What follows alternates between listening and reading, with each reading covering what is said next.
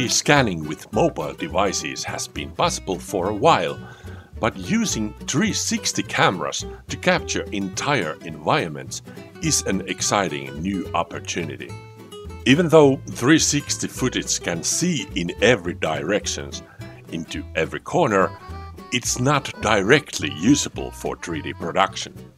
Equirectangular images are heavily distorted, and most computer vision systems can't interpret them properly.